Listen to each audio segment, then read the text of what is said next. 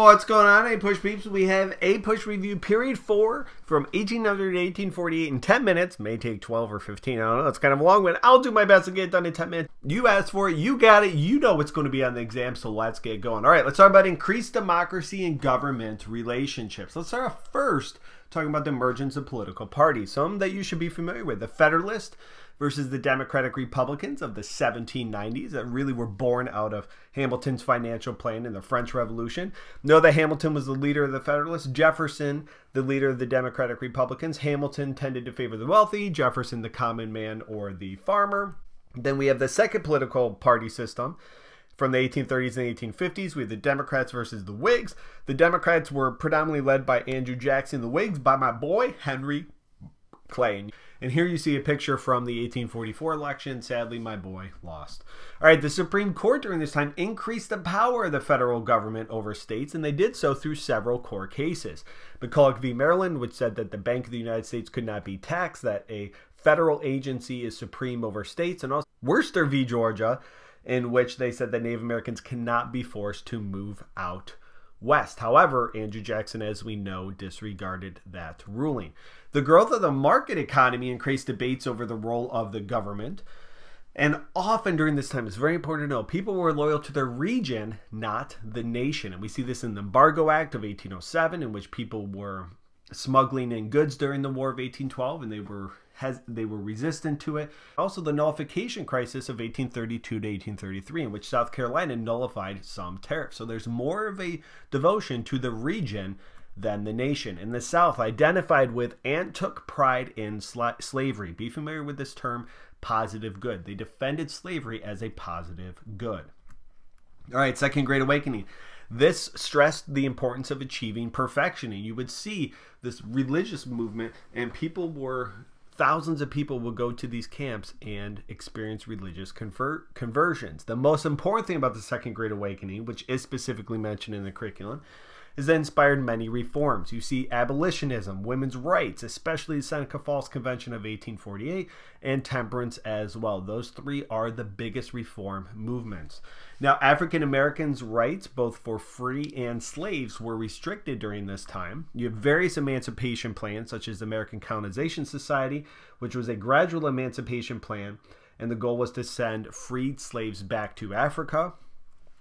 And you see other forms of resistance to democracy. You have pro-slavery arguments against slavery as a positive good. So, this idea of slavery really goes against the idea of democracy. So some ways to justify it was to argue that slavery was a positive good. You also saw a huge xenophobia during this time, or nativism.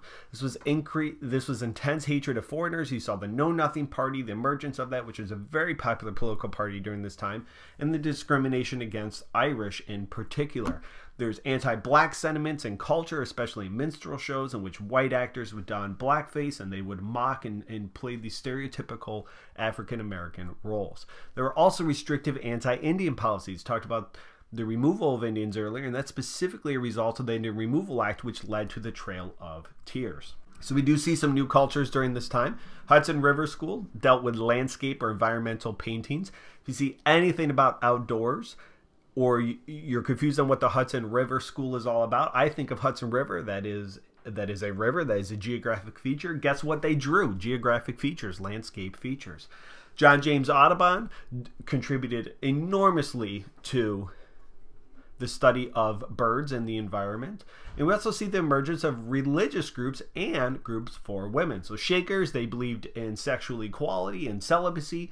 Mormons were led by this dude, Brigham Young, to move to Utah to seek religious refuge. And in Seneca Falls in 1848, this is a women's rights convention in which even former slave Frederick Douglass was there as well, promoting women's rights. And they issued the Declaration of Sentiments, the idea that all men and women are created equally. Free and enslaved blacks responded to their conditions in different ways by creating new family structures, especially for slaves, this idea of surrogate families. This could be a great short answer question. What were different ways that enslaved blacks responded to their conditions? And because slaves were often traded and broken up and families were broken up, they developed surrogate or adopted families. Some became involved in abolitionism, like Frederick Douglass here.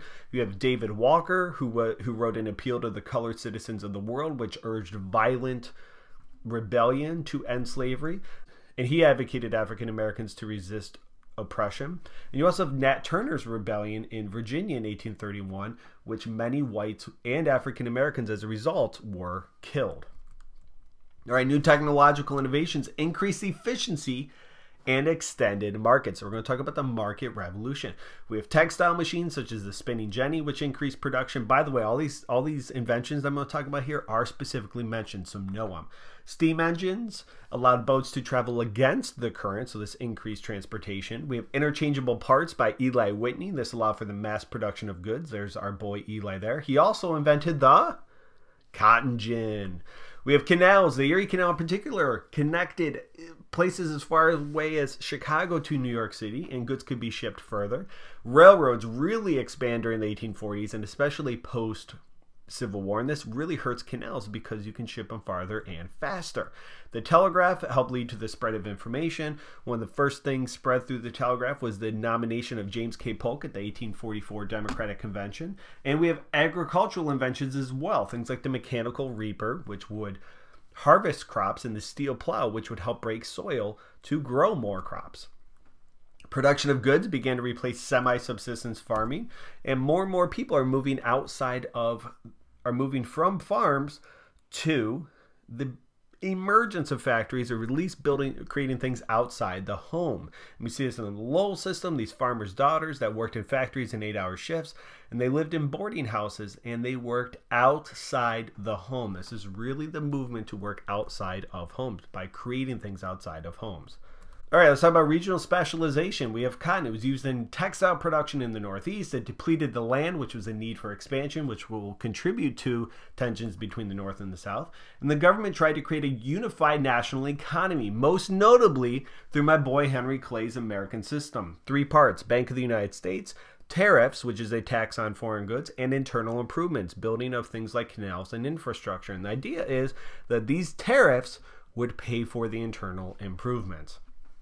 However, the North and the Midwest were more closely linked than the South through the American system. There's the free and forced, specifically with slaves and Native Americans, migration of people across the nation, across the continent, in part to gain natural resources. Again, cotton is depleting the land, so many slave owners in the South will move out west, forcing their slaves to move with them. And new labor systems begin to emerge, most notably unions in 1837, with the Massachusetts Supreme Court ruling Commonwealth versus Hunt, which legalized labor unions.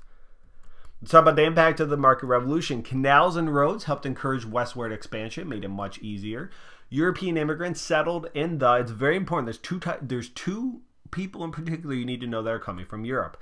The Irish, which are settling in the East, and Midwest are Germans, and they're settling as farmers. So Irish tend to settle in cities. Germans tend to settle in Midwest, like areas like Ohio, Indiana, etc., as farmers. So why did they leave Europe? Well, there were economic hardships, the potato famine in Ireland in particular. There was not enough land, and there was economic opportunities in the United States. This helped increase interdependence between the Northeast and the old Northwest. It's a similar idea to the American system. It connects the Northeast and the Northwest more so than the South. These immigrants were not settling in the South in really any significant numbers. All right, the South remained distinctly different from the other regions. They relied heavily on cotton, and as time went on, they devoted more and more of their time and energy and resources to cotton. The market revolution changed life drastically by increasing the gap between the rich and the poor. We have a new middle and working classes emerging, and there's this, perhaps most importantly, the separation between home and the workplace. As I mentioned earlier, more goods were produced outside the home. The very, very, very beginning of factories, but I don't even like to use the word factories because it's not what we think of today. And they helped change gender and family roles, again, going back to the Lowell girls. For many Americans, regional interests were more important than national concerns. We talked about that earlier, and this is seen through slavery. Tensions increased as time went on, and the South was more devoted to the South, and the North was more devoted to the North. We see this in the National Bank, the bus. It was disliked heavily in the South, and tariffs as well. So really, like Henry Clay's American system was not overall well liked in the South. The tariffs tended to favor the North or manufacturing, and they were disliked in the South. And internal improvements, again, the third part of my boys' system, is the idea that tariffs would pay for the cost of this. And this was favored out west, where Henry Clay was from in Kentucky, because the infrastructure in Kentucky was nowhere near it was, for example, in New York. All right, let's talk about the U.S. increasing its presence in the Western Hemisphere. Post-Louisiana Purchase, the U.S. participated in several initiatives in the Western Hemisphere and Asia. We have negotiating the Oregon border. James K. Polk was like, yo, bro, we're going to go 54-40 or fight on Britain here with this Oregon territory, and then they settle on the 49th parallel, which is essentially the same border between the U.S. and Canada. He wanted all of this region, and then they agree on the middle with no fight. We had the annexation of Texas in 1845. This helps lead to the Mexican-American War and, of course, tensions over slavery. And in 1823, John Quincy Adams, who is Secretary of State, writes the Monroe Doctrine, which is a message to Europe to stay out of the Western Hemisphere, and in return, the U.S. will stay out of European affairs. Great political cartoon. Very well could see that. Who knows? All right, let's talk about the effects of expansion. Every time the U.S. expands, the number one issue is going to be, is this going to be a slave area or a free area? And usually, states were admitted in alternating fashion. We'll see this with the Missouri Compromise. There's resistance to increasing power of the federal government. We talked a little bit about this earlier. The Hartford Convention, these were Federalists who were upset with the War of 1812. Some of them urged secession. They felt that they had no voice in the federal government. The nullification crisis, same idea, but for the South. This was over tariffs. South Carolina nullified the tariffs of 1828 and 1832. They felt their voice was not being heard in the federal government. And that was written by John C. Calhoun here. And those living on the frontier advocated expansion, people like war hawks during the War of 1812. And the impacts were conflicts with natives and Indian, which led to things like the Indian Removal Act and the Trail of Tears. Admit it, he looks like Dracula, right? Okay, at least a vampire we can agree on. Okay, and here is the map of the Trail of Tears that many Native Americans took to go west of the Mississippi River.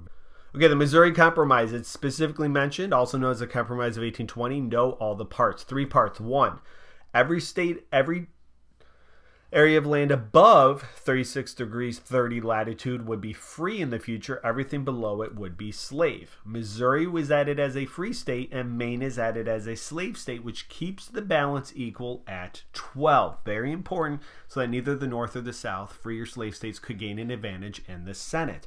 Now, ironically here's that 3630 line. Missouri, most of it, except this little bit here, is above that 3630 line. But for example, according to the Louisiana Compromise, everything here in green in the future would be free. Everything below would be slave. We'll see this compromise breaks down and is eventually overturned by the Kansas-Nebraska Act and Dred Scott, which we'll get into in the Period 5 video. The overcultivation of land in the southeast, all this cotton that people are growing down here, leads to expansion and increase in tensions over slavery when we get to the Mexican-American War in the next time period. All right, we'll do a quick recap. Federalists and Democratic Republicans, know them, as well as Whigs and Democrats. Second Great Awakening, if there's nothing else you know, it's they inspired reforms. What were different ways that slaves resisted their situations? Be familiar with many new technological inventions and the impacts. Market revolution and its impact. More goods were not made in the home. And old immigration, which are Germans and Irish, where did they settle? And holy cow, the Missouri Compromise. And I forgot to put up the American system in here. Put down the American system too. All right, short answer practice. If you want to do this, answer all 3 parts. Briefly explain 1 government proposal to slavery between 1800 and 1850. Briefly explain 1 short-term effect of the proposal. Briefly explain 1 long-term effect of the proposal. Use the Compromise of 1820. All right, we will see you right back here for Period 5 in 10 minutes. So we'll get into this dude, John Brown. I thank you guys for watching. If you found this video helpful, please hit the share button. Share it with friends, family, anybody who would benefit from this. Check out my other videos. And best of luck this year, especially in May when you're taking that exam. You're brilliant. You'll do great. Thank you guys for watching. If you have any questions or comments, leave them in the section below, and I will get back to you. Have a good day.